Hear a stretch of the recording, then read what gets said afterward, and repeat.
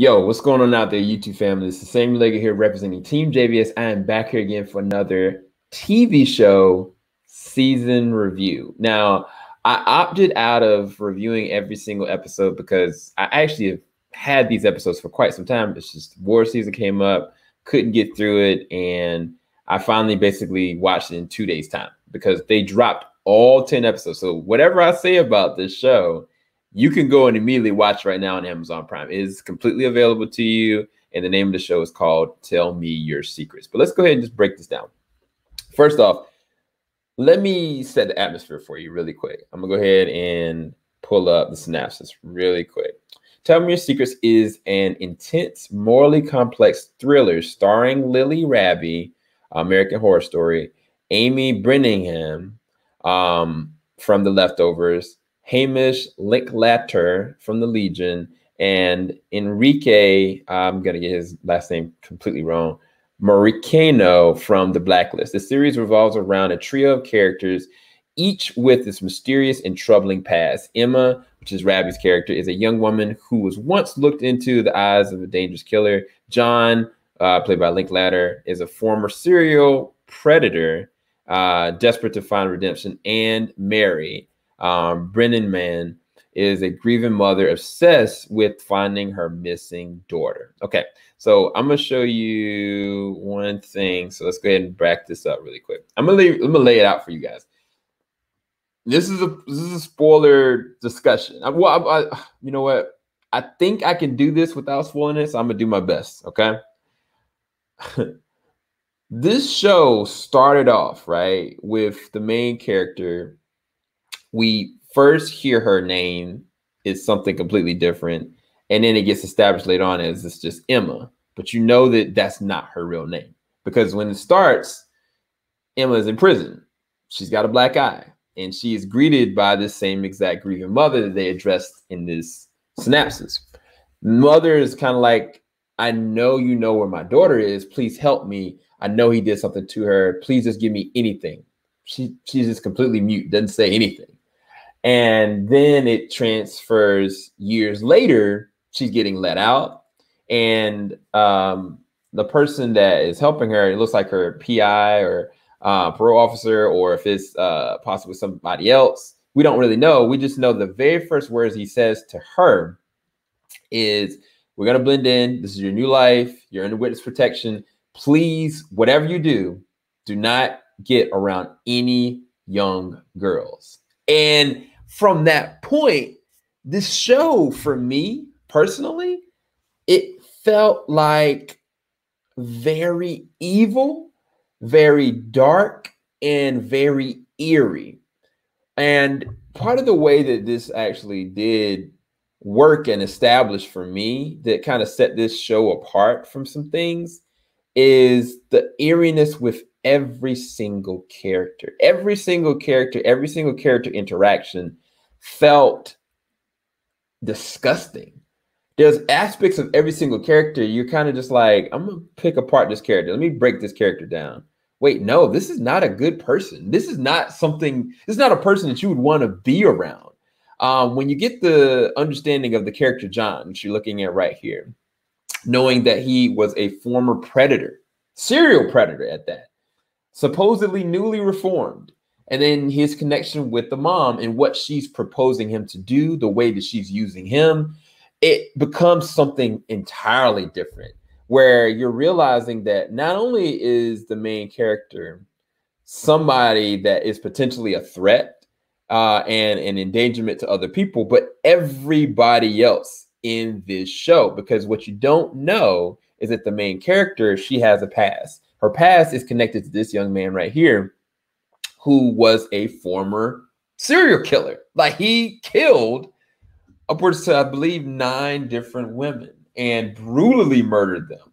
And on top of that, she seemingly has no memory or recollection of his accounts of violence, nor does she accept them. She refuses to accept what has been happening, what was underneath like her roof. And you don't know at any point whether she's telling the complete truth. And that's where the show shines. The very first 3 to 5 to 4 episodes, I was riveted. Like I legit, it was hard for me to watch because I felt sick. You know, you got a person that's a predator, it's a sexual predator at that is being unleashed because of certain circumstances. You have this girl, the main character, as innocent as she appears to be, you don't really know her. And the first thing that she does in the very first episode, you see her at this diner, you see her connected with this young Black African-American girl, and it appears that they start to have a friendship. Through terrible circumstances, she defends this young girl who's getting kind of bullied. And you realize 2 different things in that one. One, the main character, Emma, is not Emma. She is somebody completely different because she is very violent. Like she just goes off. She goes completely off. And when she goes off, you realize, I don't know this person. I don't know who she is. And on top of that, the second side of that is she decides to, what's the word? I ain't gonna say illicit. She decides to connect with this young girl very quickly. Like just connects with her. Like she just is on top of her. She's around her. Like the young girl attached herself to her. And it's just very weird and disgusting feeling because this is a young girl. This is a girl at 8. She's like 18 or 17. And this is a grown woman who just got out of prison who just connected with her. And so you know that there's something fundamentally wrong with that interaction. And also in connection to this woman was connected to a serial killer. And you don't know whether or not, you know, she was connected or she wanted it. You don't know. All I knew that while I was watching this, I was like, I felt sick to my stomach. On top of that, you have this character right here who is her psychiatrist.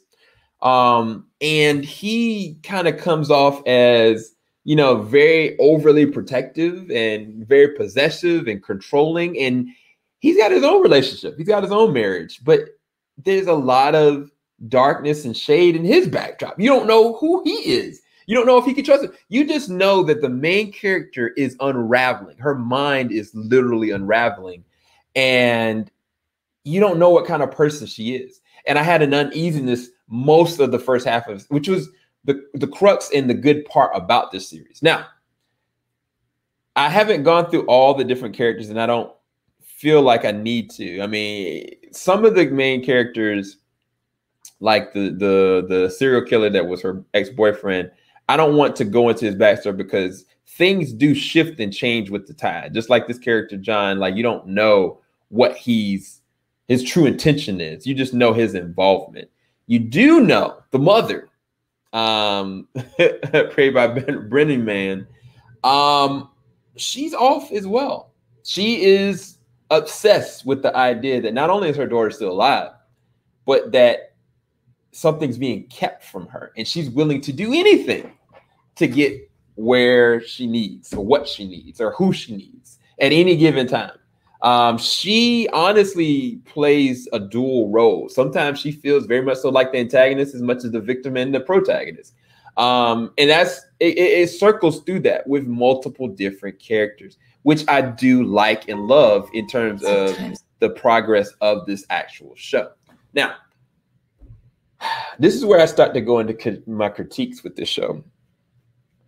Around like the 5th episode, the main character is consistently interacting with different characters. She's interacting with this young girl who becomes very obsessed very early with her. And it's a very unhealthy friendship. And you can tell that there's a circumstance going on within the town that the character Emma is in that's really off. But they decide from a written standpoint to keep this character like just kind of like at arm's length at all times, which again, this is another young girl, which made me very uncomfortable with the way that this show and the dynamics and the darkness of the show. But they just sideline her and they decide to shoehorn the main character into this romantic situation, which is normally okay, but it takes away from the elevation of the actual progression of the main character's story. It kind of like there's every moment where it's like it's progressing, it's getting darker, she's unraveling things. They kind of take a step back.